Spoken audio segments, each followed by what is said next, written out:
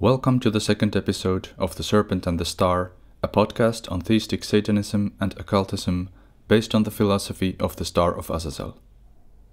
This time we'll talk about the 7 principles, what they are and how they relate to the classical planets and their corresponding fundamental archetypes. The discussion is going to be split in 2 parts, 2 episodes, so that this first one covers 3 principles and the second part the remaining 4. We can mean several things when talking about principles, but in these discussions they mostly relate to the septenary system which comes from theosophy and which has its roots in Indian metaphysics. Thus we also use the Sanskrit terminology. As these esoteric philosophies teach, the principles have to do with human constitution, or the microcosm, as well as their macrocosmic counterparts in nature.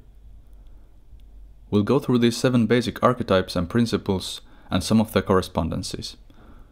We'll also read the Star of Azazel hymns, or daily prayers, each dedicated to one of the 7 rulers. A lot has been written about this subject already in Star of Azazel writings, such as the book Phosphorus or the article The Composition of Man, both written by Johannes Nefastos. Phosphorus might be quite hard to find at the moment in English, but the article is currently available on the website azazel.fi, which is run by Lodge Graal. Some of the SOA hymns and their commentaries, along with many other useful articles, can be found at lodgesalome.com. And for Finnish readers, there are lists of correspondencies, for example, in the grimoire and prayer book Azazelin Avain, the Key of Azazel. We'll start the episode again with the Agape prayer. Beloved Master, in you we trust. In your name we have joined together. Ubi enim sunt duo vel tres congregati, in nomine meo ibisum in medio eorum. So be with us, Master Lucifer-christos, and send to our hearts and into our communion the Holy Spirit that fills the life with meaning. In trust let us rise our hearts into brilliance, frater et soror, ad sacra mysteria celebranda. Verily. Welcome again, Sister Polyhymnia and Brother Nefastos. Today we will talk about the 7 principles, and I thought that first we could talk a little about the 7, which is quite a common holy number in different traditions, and why it is so, and how this 7 is kind of or can be seen as kind of a continuation of the 3 or the Holy Trinity, or an extended number 3 in a way. Maybe we could say a few words about the emanation theory, which is, I would argue, quite common also in pretty much every religion and esoteric worldview in some way or another. Basically the idea that there are some basic forms, and out of those forms more and more nuanced and defined forms appear. We can see that there is a kind of a absolute state that is, or can be symbolized with the number 0, and that is like the state of total harmony, where there is nothing but the absolute itself, and it's something that is pretty much out of our comprehension already. And the Hindus, for example, use the word Parabrahman or Chit about it. And then the act of creation is also kind of the first crack in the harmony or the absolute, and there we have the number 1, which is in a way already also number 2, because number 1 is only something in relation to something that is not number 1. And then we get the Trinity when we have these opposites, and the aspect that is kind of between those, and also leads from or the link between those. So that is kind of, or one way to look at the first Trinity, and why the Holy Trinity is such a common concept. And we discussed this last time already, so kind of maybe one more explanation or idea to that. And then we can see that the Trinity has its counterpart. We can talk about the higher and the lower Trinity, and then the seventh principle is the point between those, and that's how we get to the number 7, which again is, as said, holy number in many cultures. And we could say those are kind of the first forms in a way that all forms after that come back to, and the 7 then go back to 3, and that goes back to 1, and that goes back to 0, and so forth. But that's my attempt to summarize this or the importance of this number. I think that many people who know occultism and occult pictures have stumbled upon Eliphas Levi's picture where there is this white king above forming the white triangle, and his reflection upon the waters of Maya or substance matter, which is the inverted triangle, the black king. So these two intertwined triangles are the spirit and matter, and then the 7th point is the point of their meeting, the vitality, jiva, essence, energy that binds those two worlds together. And of course, since the second triangle, second king, is only reflection, there is actually just one world, but we must face it this way to see like there would be two opposite realities. And then these seven first forms or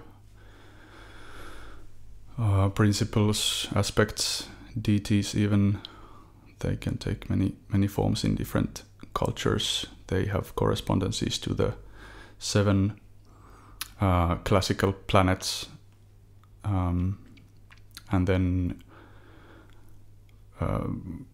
in the Star of Azazel we mostly use the Sanskrit terms that are found in Hindu theology, of course, and then later they were taken to theosophical worldview, and then our septenary system is based on that heavily, but also has some different interpretations, just like the theosophical interpretation has some differences to the old Hindu meanings of the words. But this is, I guess, understandable also because, well, these are so vast things that they can be interpreted in many ways and looked at in very different lights. This is a very vast subject, and I was thinking what would be the best way to try and grasp this, and I thought that we could use our society's prayers as the backbone of the episode, because we have these 7 celestial hymns that are directly dedicated to each of these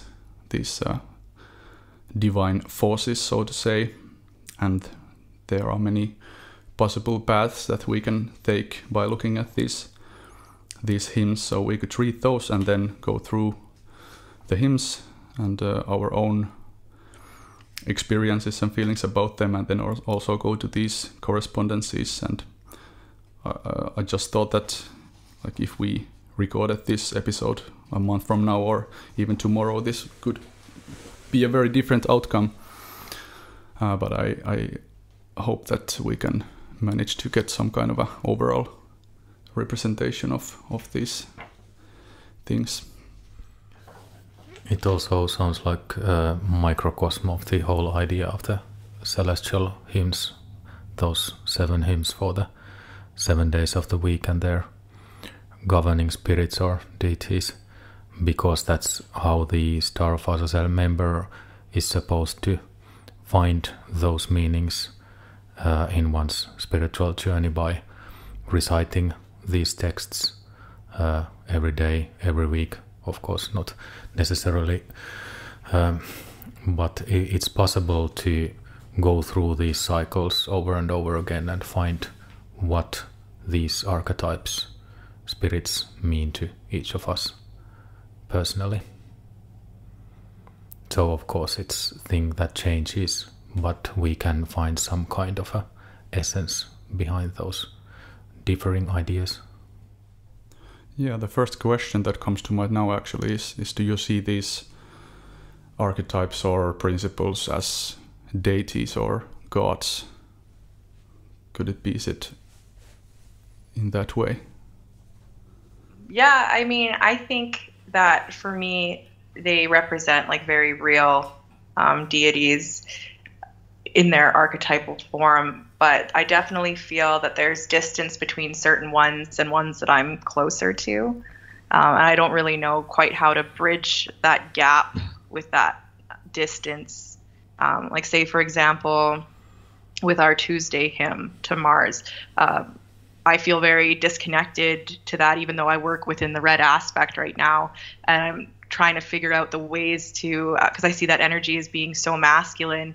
And for myself, I always thought that I was more of a masculine type of woman identifying person, but the prayers have really shown me that I'm very disconnected from that masculine side. And it wasn't until I started doing the prayers daily over, a number of years now, a couple of years, that I've really realized those chasms, as it were, in between some of the archetypes. So even though I do see them as deities, there are ones that I'm just not very close to yet. And I think that maybe just consistency in practice is what gets you there. I really am lost about that one. It's very interesting to hear that you consider the Tuesday hymn being like almost too masculine for you, because even though the Mars is the most fundamentally masculine archetype of all, or is usually seen that way, I've considered that how the Star of Azazel hymns approaches the Mars archetype is more feminine in a way than it's usually, like how it's usually approached, because in Mars people most often see this warrior mentality, this masculinity in a way that triumphs in man's usual behavior.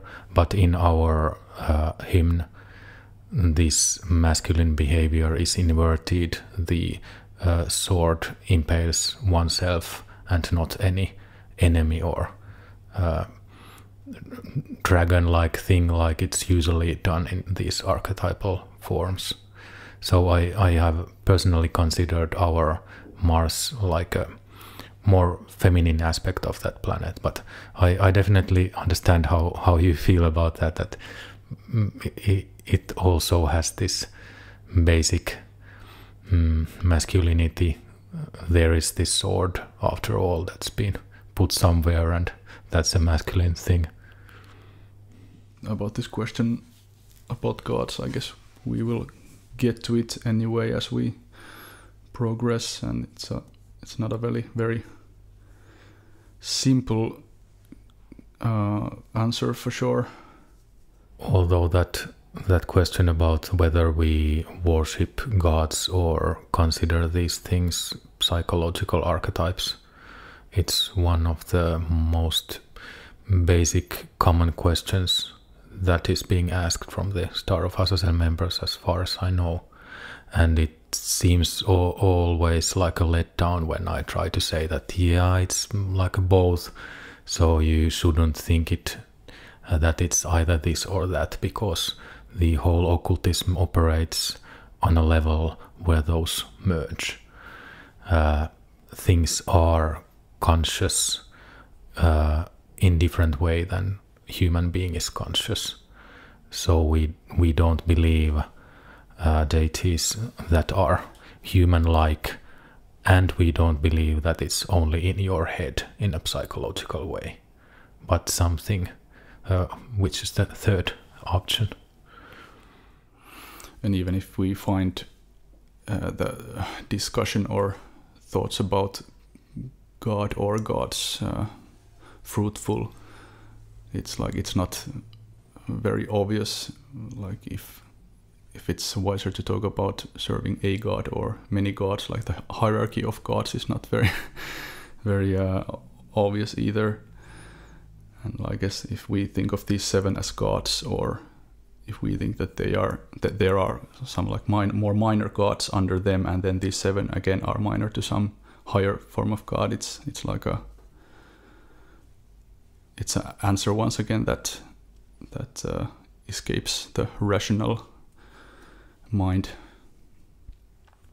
as we usually see it. But I think what you said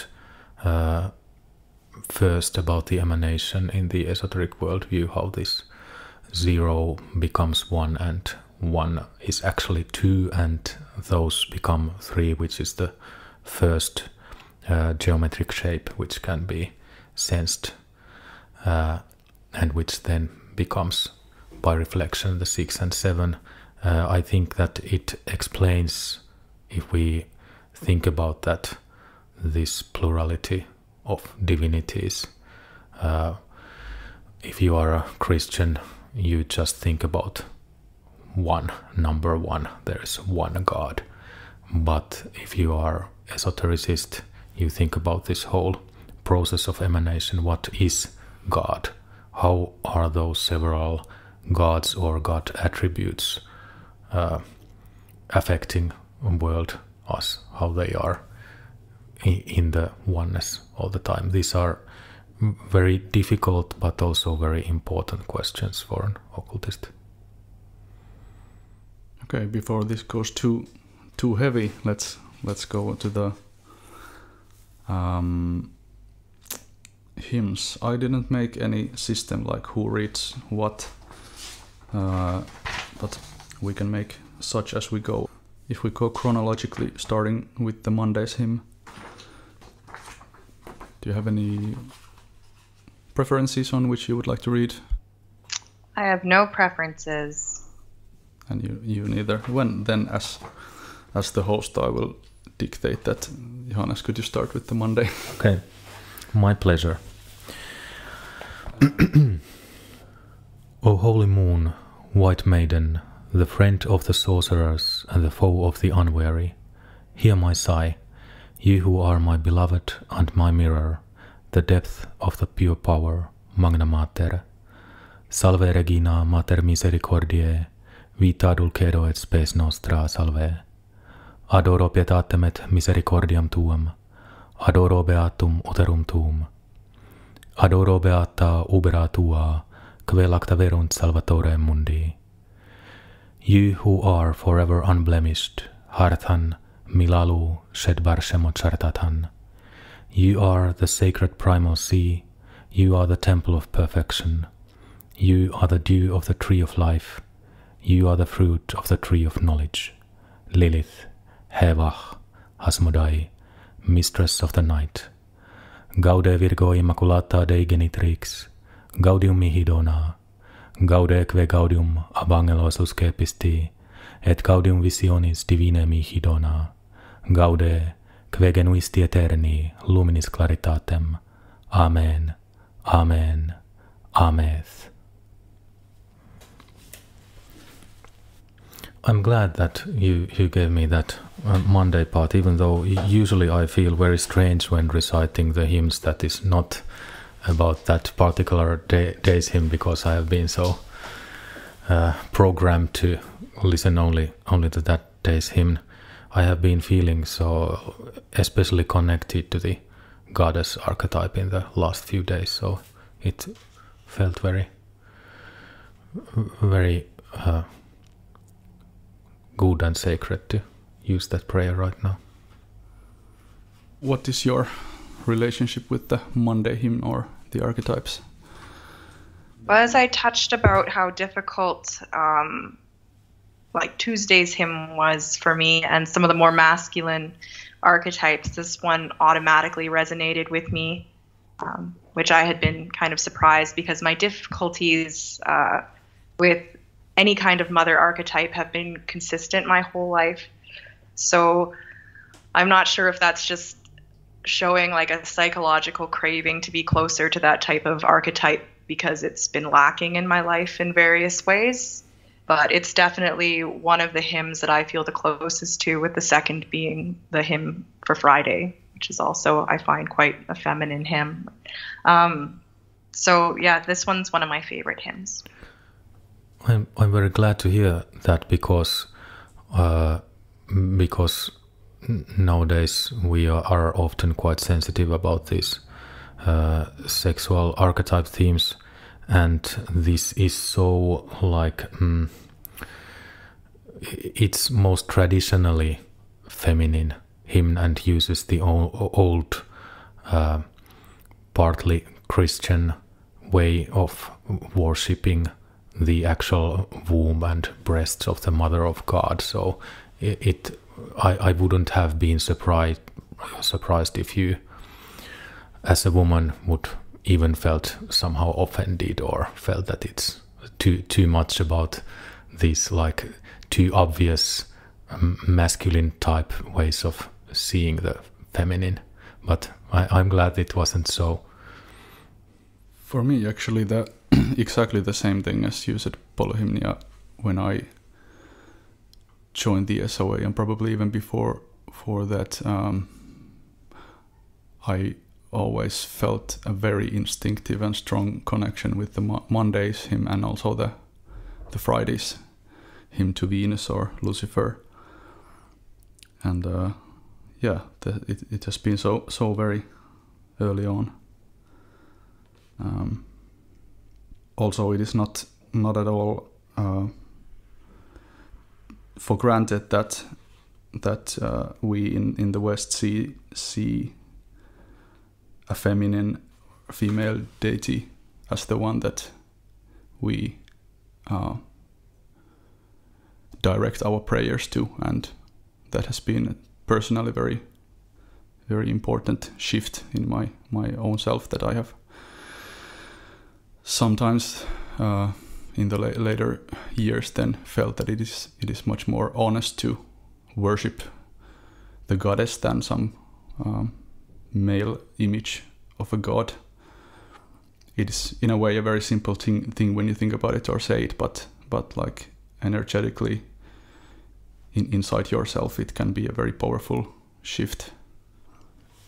Even though I have shifted a bit towards the more masculine archetypes in the later years, I think this might also be why we three are here talking about in Salome podcast, because we have all felt these Monday and Friday feminine and partly feminine archetypes so close. That's after all also the Salome Lodge's idea about the most emphasized archetypes.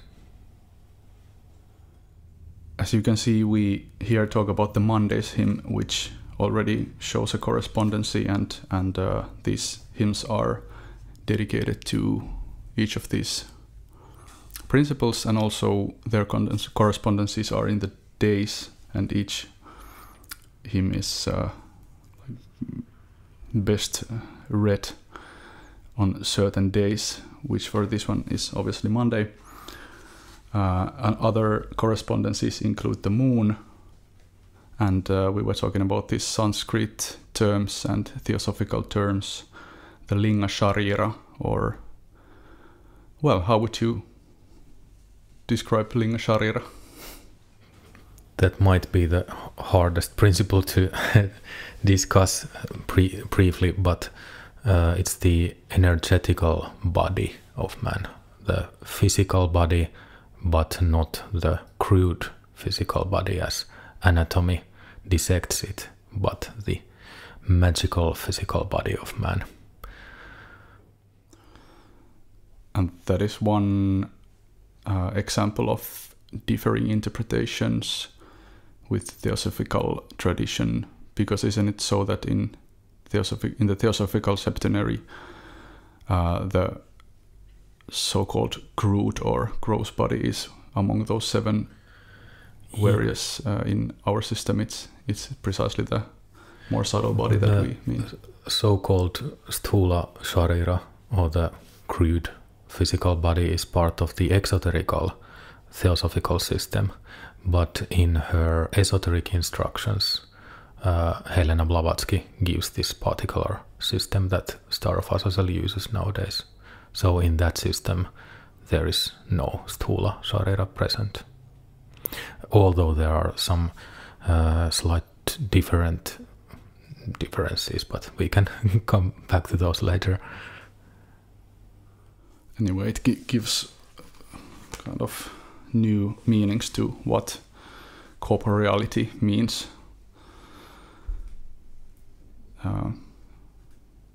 For example, I don't feel that I have been, especially in the past, very body-oriented, corporeal person, and it has started to shift then later on, not least because of this idea of Linga sharîra, and that the idea that our gross bodies are some kinds of reflections of this actual bodies that is a much stranger concept of this kind of etherical body that is not obviously visible and so on. Are you like traditionally corporeal people yourself, or how would you describe your relation to corporeality and like bodily experience, or I don't know how I would phrase this best? This is a complex answer for a complex question. But I definitely think that I used to focus a lot more on the gross body, as it were, and really take care of that in the sense of, exercising well, getting sleep. Not always. I had a pretty sordid past where I didn't do those things, but once I became an adult and, you start thinking about those things and taking care of your body, I would say that I was a very healthy person, ate properly, go to the gym, etc. But recently, over the past 6 or so years, I have MS. So I've kind of been forced to let go of that idea of a healthy physical body. And for me, this concept of the Linga sharîra, which I wasn't familiar with before I joined the SOA, has become very important to me because it's the only real vital body that I have, since my physical body is like consistently deteriorating a little bit. So it's that emphasis. It's been a complete energetical shift, not only in my mind, but even physically in the ways that I perceive my own body. On the forum, we had a thread about it, and we were speaking about the differences. And I actually experienced this phenomenon that I had mentioned, called Lermit sign. And it's where it feels like electricity is going up your spine. And for me, it manifests in a way that seems like my two bodies are almost splitting. So it feels like a really real version of having those two, the physical and the astral bodies, kind of coming apart momentarily. And that in itself, as uncomfortable as it is, and that's probably not the medical explanation, it's definitely not. If any doctors are listening to this, they'd be like, that's not what's happening. But for me, I feel like very strongly that is a possible explanation, is that it's just this weird area where those two bodies are just separating momentarily. So long story short, as I always do, go the long way to get to my answer, I definitely have more of a focus on the Linga sharîra now than before. Many interesting points there, like reminded me how it's often said that people who are not able, so to say, to live a normal life become the yogis or magicians. And of course, the first idea that people might have that magician is someone who is a Superman, someone who has more everything. But in different traditions, it more often comes to that some seemingly, apparently negative thing in our life sends us that way to seek for that magical, occult way of life. Even though I'm not familiar of having any kind of easy to diagnose physical illness, I definitely know what you mean. I have been experiencing the same kind of problem about my physical body and how to live in this world. It's very extremely hard for me, and so it has been all my life, or since puberty, the very demand to choose this more magical body-centeredness that is Linga sharîra. Just living the normal, happy, healthy physical life is not even an option for me personally, be it good or bad or both. I think it's a bit of both.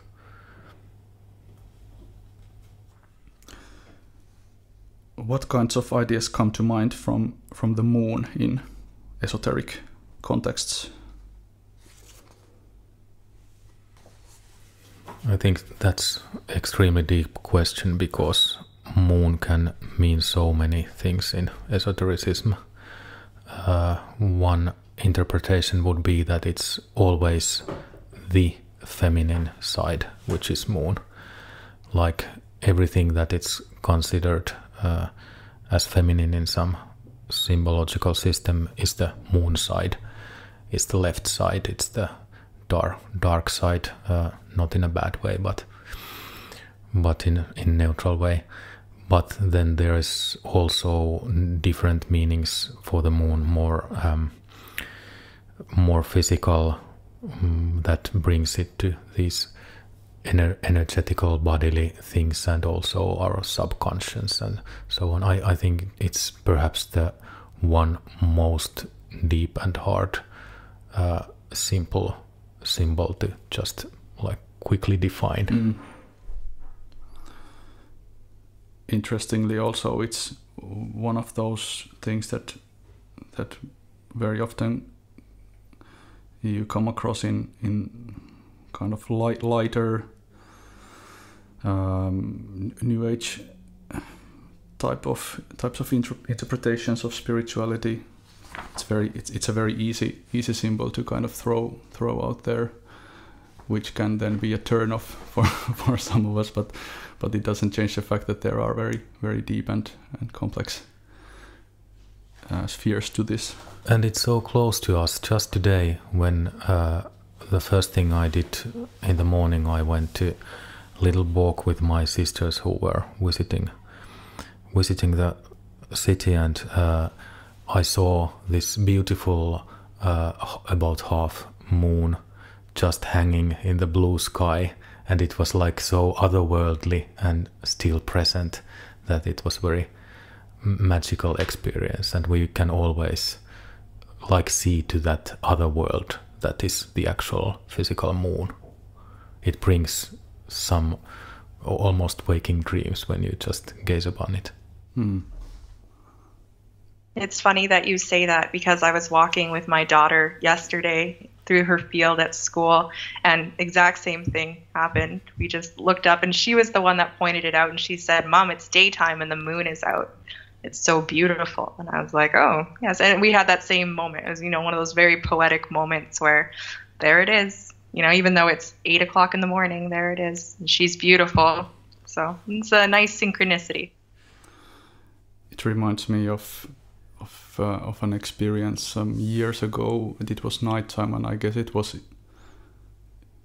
if it wasn't I guess that night there was no like particular planets visible, so it must have been just the moon, but like some kind of a Kâma manasic revelation, or like intellectual revelation about how, or a possible explanation, like why planets, things we see far in the sky, have appeared so magical that they are something that even with our physical eyes we can clearly see, and even the moon we can quite clearly, even without some binoculars, see the craters and quite amazing details on the moon, and it's right there and we can see it, but there's no way we can physically reach it, and it's like a very in your face kind of symbol of otherworldliness, like planets, stars in general. It's often very hard to get to people understand when I try to explain that that's like how I see the whole world. Just yesterday when we were having the Lucifer Lodge meeting and speaking about this, how can this thing called world or universe even exist? It's a miracle. Everything here is a miracle, but I guess it demands some kind of something going wrong in your head to not to take it as granted, but just to be fascinated and terrified all the time. Just one idea of how masculinity and femininity and all sorts of opposites intertwine. I have often thought about this very word, Linga sharîra, which comes from Sanskrit, as said, and the moon and the mother, all very feminine symbols and feminine things. But this word linga is peculiar in this context because, as we know, it basically means the phallus in Sanskrit mythos and language, and this is a very feminine principle, has to do with the body and the moonlight and ether and all that, but still there is this phallus in there, and among those myriads of things that I always say that just escape my rational mind, this is very much one of those, that how in this principle masculinity and femininity intertwine, and why is the linga there is just like a question that I go back to regularly.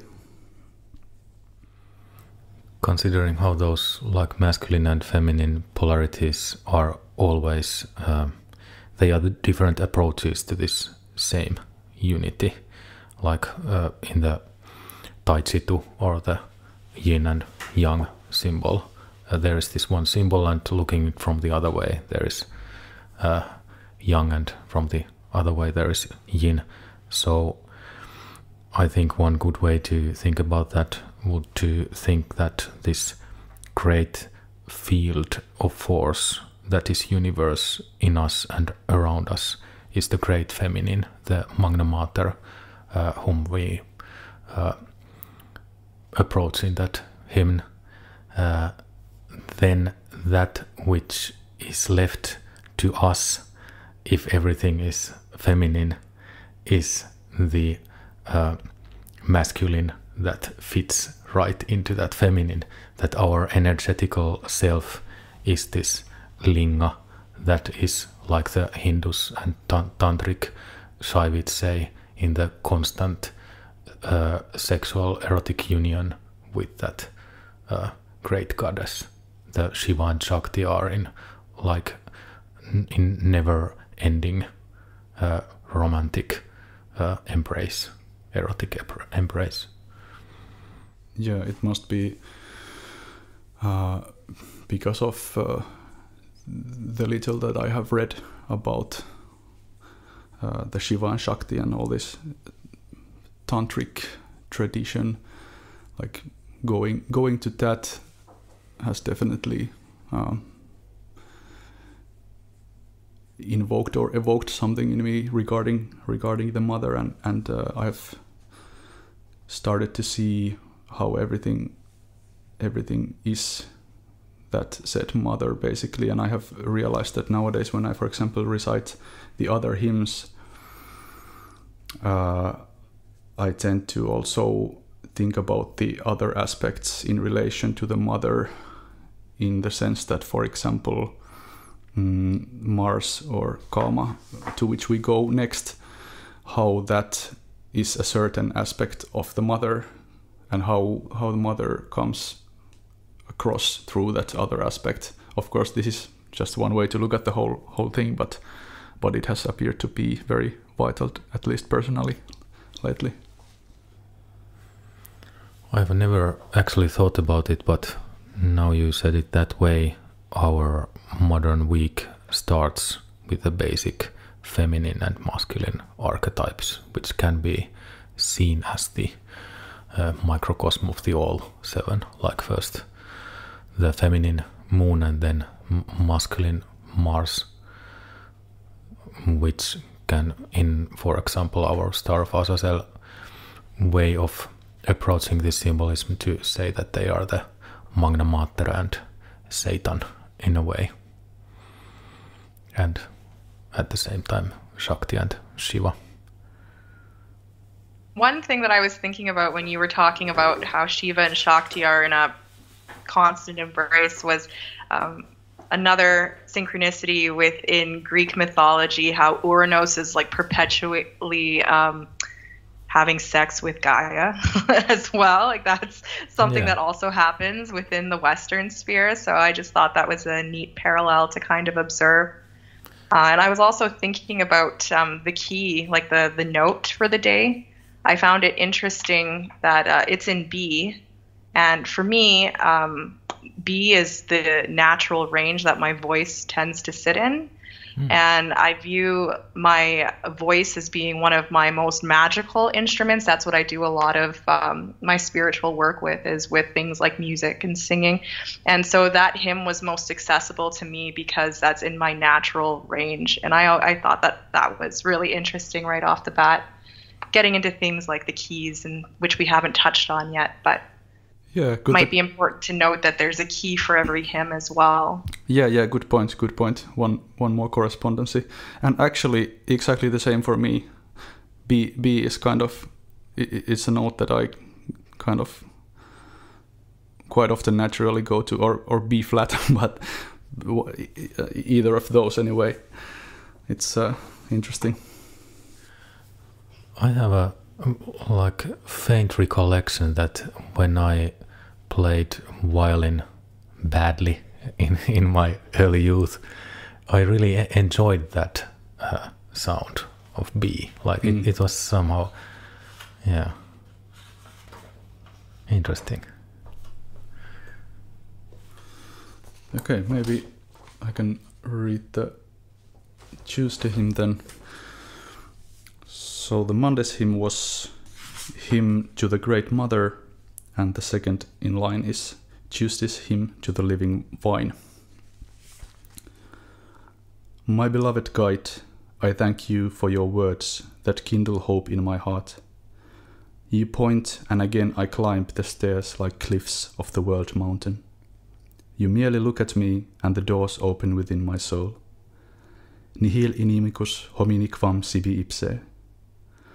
Oh, with the greatest joy I pierce myself with this sword, kissing the hilt, and my fingers, unto which the living wine with the color of a garnet gem is shed, are numb already, saturated with joy, changed into the one single eye beholding itself in the depths, filled with brightness. Quia tues magister fortitudo mea, emitte lucem tuam et veritatem tuam, hostiam puram, hostiam sanctam, hostiam immaculatam. Quoniam occisus eset redemistinos Deo in sanguine tuo. Amen, amen, amen. I guess I could start by saying that for me too, it has been for a long time among the least intuitively relatable hymns and archetypes. But it has once again started to change slowly, and it has to be one of those things that you find that you have a certain idea of something or some archetype, and then when you go deeper into it, you realize that you have only seen like a small part of it. And I think for me it started to open with the self-sacrificing theme that you can find there, and how it doesn't have to be so warrior-like as we discussed. There are of course many sides to this, and also in the Latin part there are mentions of this holy sacrifice, immaculate offer that is sacrificed, and by his blood he gives us salvation, and the idea that it is me who is being sacrificed, kind of, and especially me in the so-called lower persona's perspective, that is giving way to something larger that is growing within me. And by that it happens, as it said in the hymn, that tu es magister fortitudo mea, meaning master, you are my power, and comes back to the idea that I have felt crucial personally to see that a lot of the great work, so to say, is kind of the lower personas stepping away so that the higher self can shine. Again, very simplified version, but that's how I've slowly started to see the importance of the Martian archetype. What about you? Your experiences and ideas? Well, this is not the original one that you had written, right? Like there was another one, if I'm not mistaken, that it was based on. Like it was the same hymn, but it was written previously. Am I wrong in that? I'm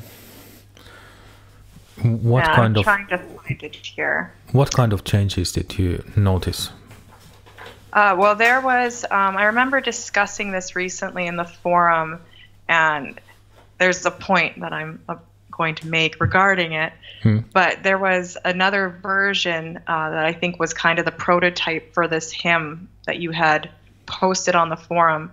And it wasn't until I had read that version that I was truly touched by the hymn itself. And it was almost like this eureka moment for me when I had read that original version of the hymn before it became the hymn, that the hymn started to almost unlock itself to me, which is interesting to note that sometimes these things, it's again beyond our rational mind, and it's like a very intrinsic spiritual process that happens, almost like little keys that you're given that unlock these bigger things.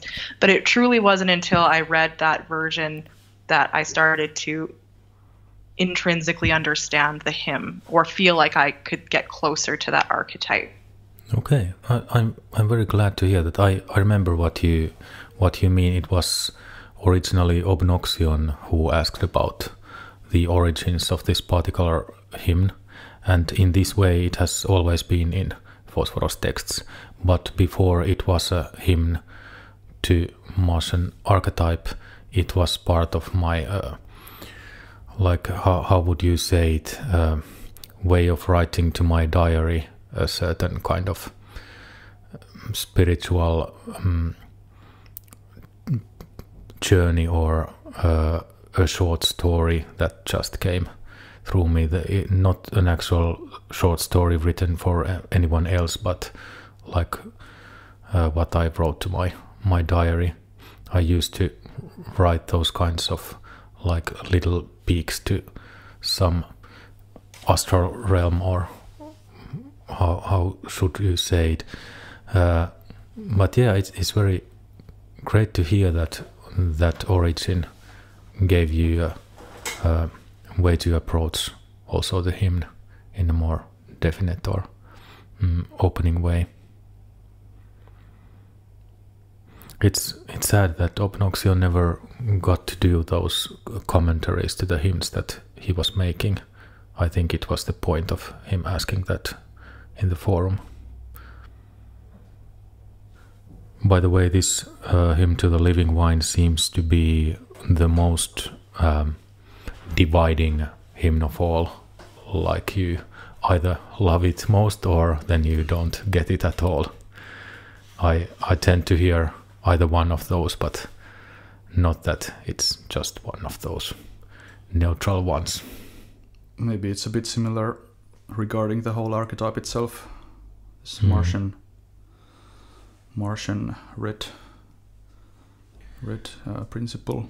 Yeah, and I think it might be, like we just discussed, to be a bit similar with the Monday's Mother archetype hymn, that you either love it or you, if not hate it, but feel it's somehow awkward. It might be worth mentioning that the Latin verse in the middle, being nihil inimicus homini quam sibi ipse, basically means that no one is such an enemy to himself than man to himself. I think it was gotten originally from Cicero. It might have been. And there was recently in the SOA forum a lot of discussion about this warrior archetype that is easily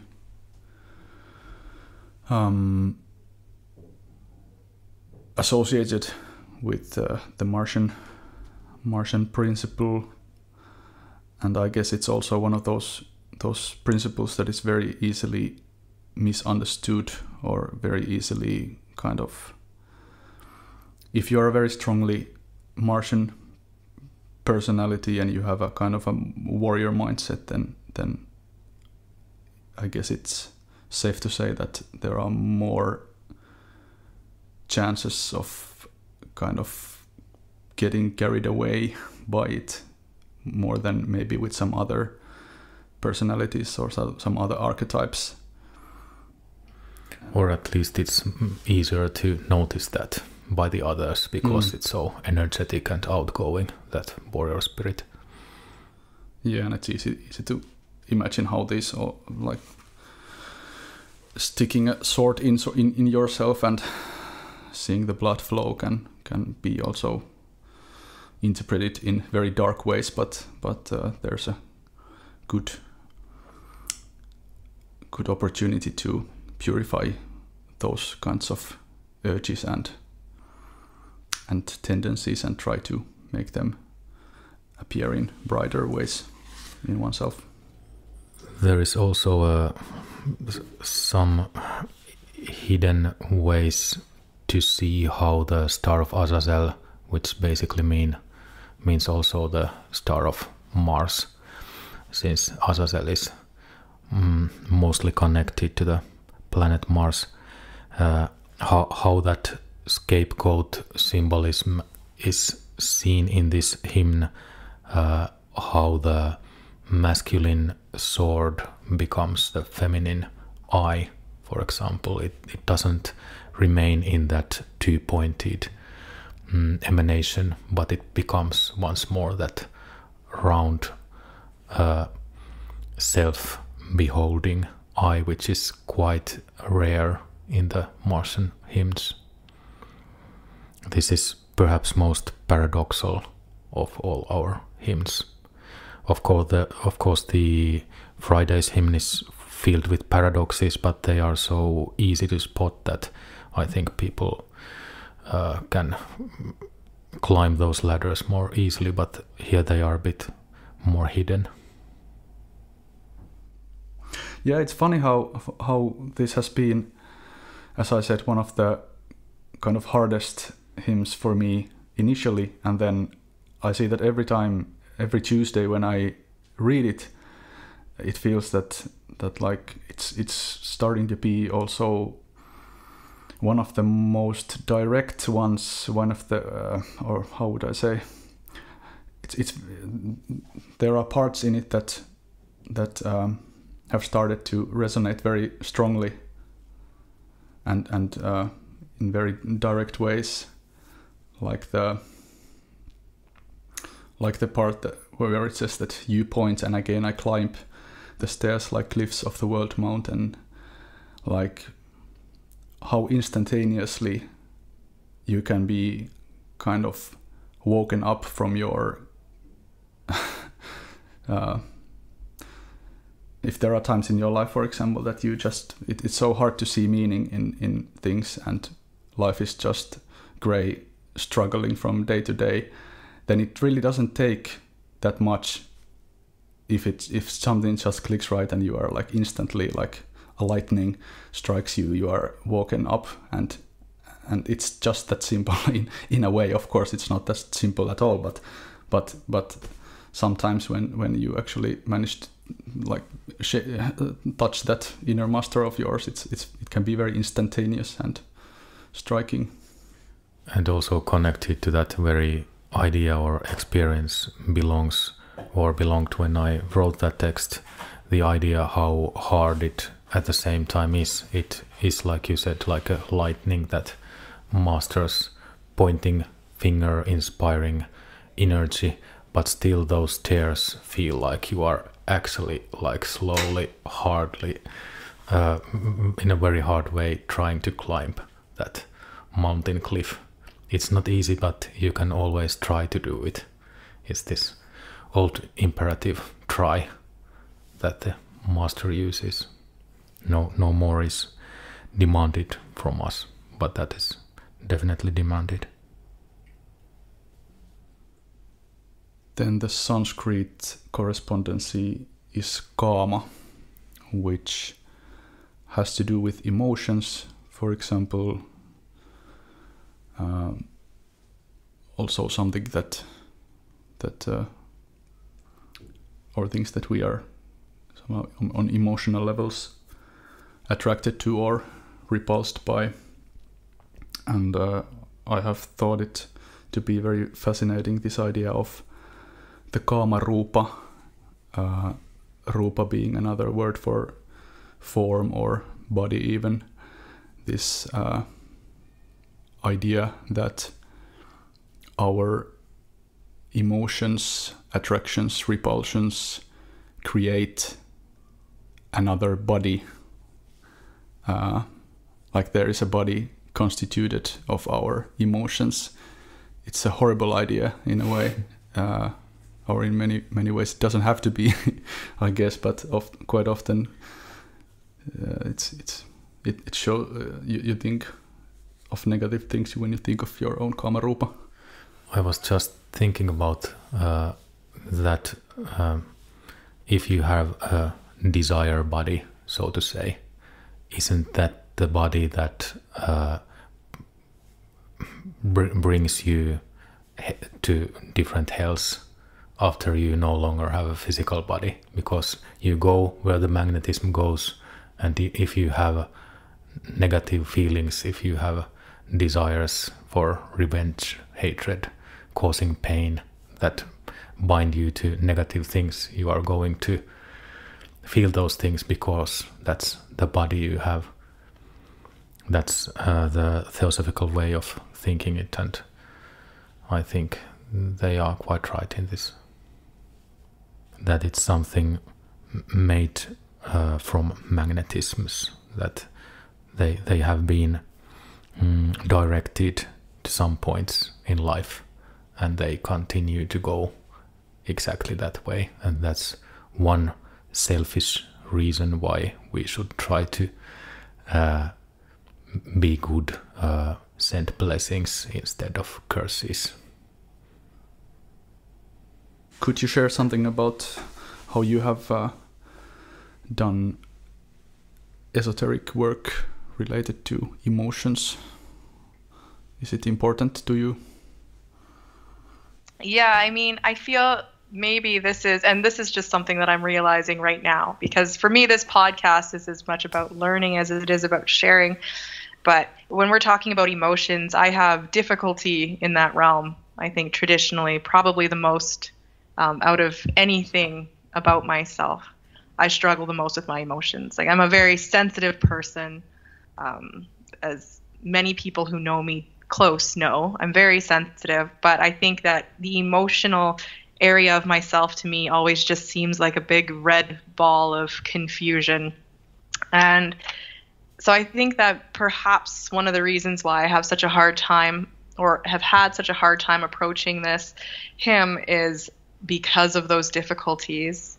And now that I'm starting to apply my spiritual studies to my emotions, perhaps that's one of the reasons why this is slowly unlocking itself to me as I'm working through not only those psychological processes, because before I was thinking about it from a purely psychological aspect, seeing my therapist and trying to sort out all of those things, but that helps to an extent. But I think the real key has been for me applying that spiritualism to those emotions, asking myself not just what's going on in my mind, but what's going on in my heart in accordance with my mind, and how those things parallel one another and relate to one another. So, eureka moment again happening right now on this podcast. I think working with your emotions is extremely important for any kind of occultists, but perhaps the tantric approach, by which I mean the approach of trying to open to your feelings, your energies connected to those feelings, both accept them and also control them in a way, is exceptionally important for our Finnish people, us Finns, because we are like sealed vessels, very seldom saying actually aloud our feelings. We are usually quite slow to interact and like bottling up those emotions. It has been in our culture, and I think that's one reason why especially we would have to work through those bottled emotions. Like I always like to say, I adore those South European peoples who are more open to express their feelings, discuss their feelings, and shout hatred and then love instantly after that, because it gives more flow to all those, also those magical spiritual energies. They don't get bottled up so easily. So definitely I think that the work with Kâma, astral emotions, is extremely important part of occultism for anyone. And of course part of it is that what you just said, seeing a therapist and seeing also the psychological part, but it's best if that's not the only part. Hints of this Finnish mentality our listeners can maybe experience through this podcast. It's a blessing that it's not only two of us here talking, Johannes. So thanks once again for our Canadian savior here. Opening our bottles. But yeah, I guess still I can see my own struggles most clearly when it comes to so-called bad feelings, and I can see some progress in certain areas in my life, but I still really can't handle those very bad feelings, which would be the kind of Saturnal aspect in the Mars aspect then, and trying to find some kind of a way to manage with that.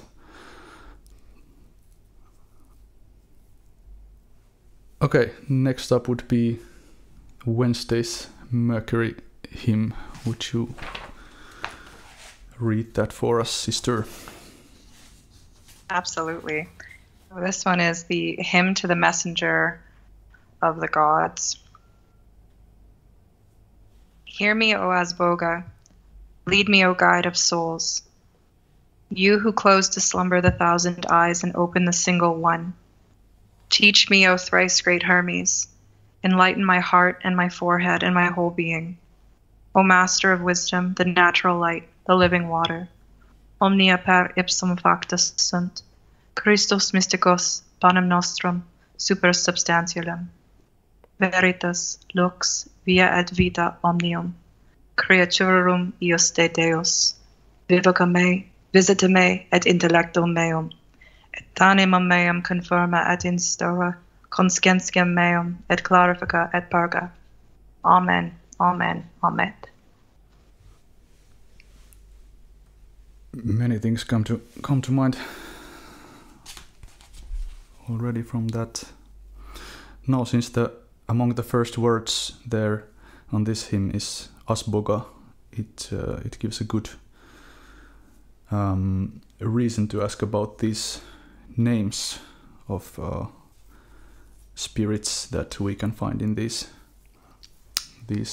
hymns. Could you say something about those in general? Since you, Johannes, have basically written these they prayers. Are mostly the common Kabbalistic names for the spirits of these celestial archetypes. You can find them like in Agrippa's 3 books of philosophy, for example. These spirits' intelligences are like the first servants or ministers of the archetypes, helping those archetypes or divinities to manifest in our intellectual and physical, energetical world. One can once again think them as formulas or entities, beings. It doesn't matter much. I actually have a relevant question regarding those names. Regarding the rosary practice, then, the final decade, so would that be an appropriate place to put those names? I've always kind of struggled with that decade. Do you mean that when you are using the rosary practice and praying for entities, you choose each day's spirits to pray for them? Exactly, yes. Yeah, you can definitely do it that way. I haven't personally do it exactly in that way, but there is no problem whatsoever. And I think it helps one to get attuned to those days, those archetypes, energies. Thank you. Yeah, this hymn then has been one of those very initially easy to approach and relatable. It's a very kind of bright hymn, maybe not that surprisingly, since the common correspondency to Mercury is Buddhi, the Sanskrit term that is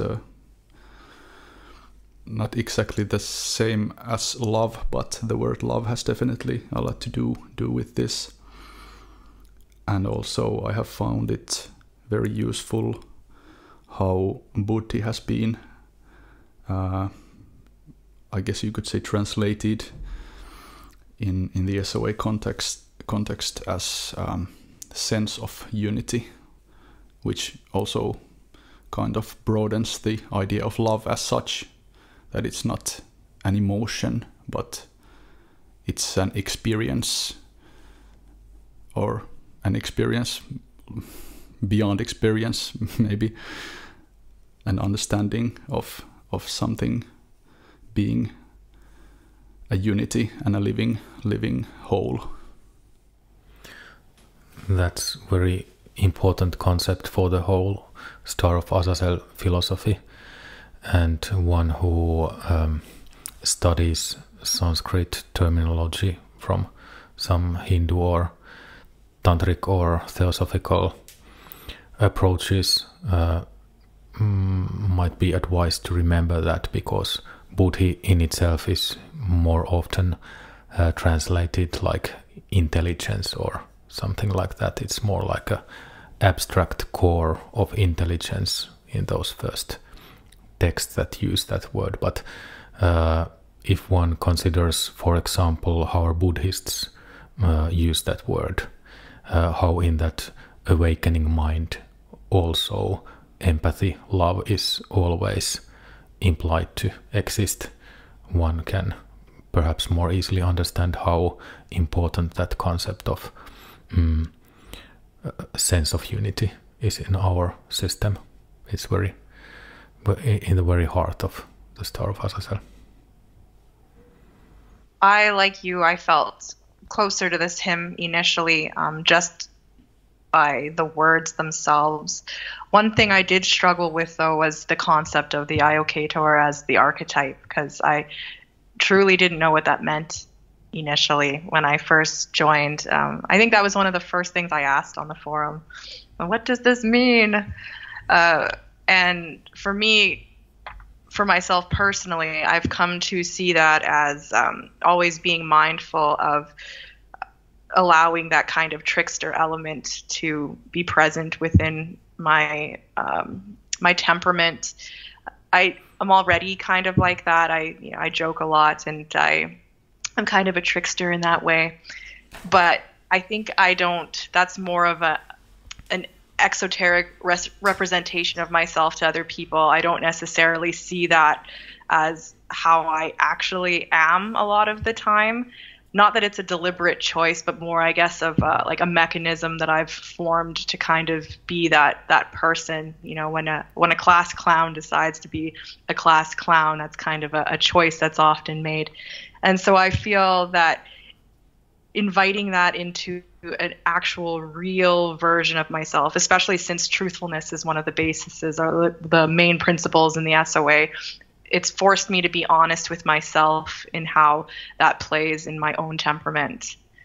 So that's one way of approaching that for myself. So it turned out to be actually quite a difficult hymn in the long run, because it forced me to confront my own lying to myself or how I presented myself to others. And also the key is E, and that's a difficult key for me. I have the same feeling that this is something that starts easily and then it goes to harder things when time passes. Like we have this Mercury's trickster aspect from many exoteric things, like thinking about what Sigmund Freud said about jokes, how they open something from our subconscious. And like when I wrote the 7 aspects or 7 faces of Satan, this book that approaches all these aspects as and 7 archetypes as the faces of Satan, it was this particular Iocator or trickster archetype that was the most loved by readers who are not always ecstatic of my ideas about Satan. It somehow seemed to be very understandable even by people who don't always understand why would any sane person worship Satan. This particular idea of the Joker, someone who turns these exoteric normal things upside down, not in order to do evil but to make some kind of disharmonic beauty or some kind of humor from that. I got definitely most positive feedback from that trickster aspect archetype of that book. At least somehow intuitively there seems to be a connection with the trickster and this Hermes or messenger of the gods character, this link between men and gods or matter and spirit, this bridge between those worlds. Why couldn't it look humorous as well, or crazy, or just strange? Yeah, there is humor in every person's life. Sometimes it's very black, but it's always there, whether you are occultist or not. If you lose your sense of humor, you are going to bad places. And it seems to be very persistent archetype in several cultures. For example, now in the recent years when I have studied a little about Kabbalah and Jewish mysticism, I have found this particular Mercury Hermes archetype from Elijah, who seems to fulfill the very same role. And if one's not interested in going to Zohar and Kabbalah, he can be found also from Jung's Red Book, where he's a very prominent character, and also that Mercury-like changing, swapping one's emotions and being very volatile and hard to grasp. Yeah, some correspondences still worth mentioning. Here is mentioned Christus Mysticus, the mystical Christ, and the what's the English translation?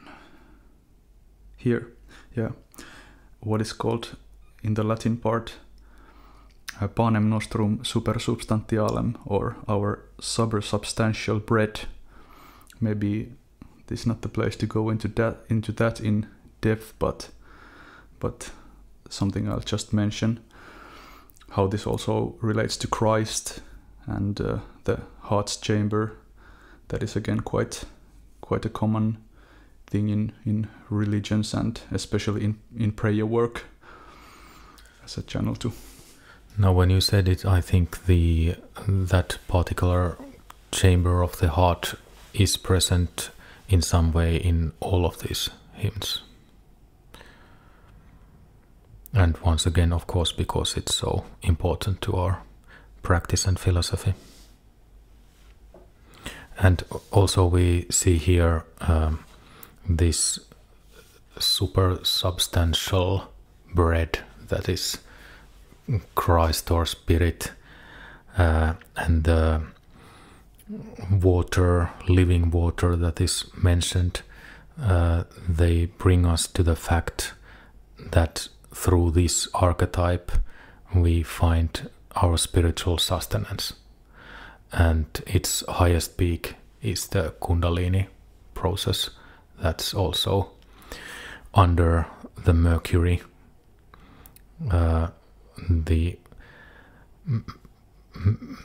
This living water is, like alchemists tell us, at the same time the living fire that goes through us and both sustains us and changes us. Without trying to give any definite answers, just as an idea and as a question, something to ponder, as opposed to physical bread that nourishes us, like the idea of spiritual bread that nourishes us in some other ways, like the question itself, what is that in practice, can be a very vital road. Precisely. Thank you again for listening. More info at theserpentandthestar.com.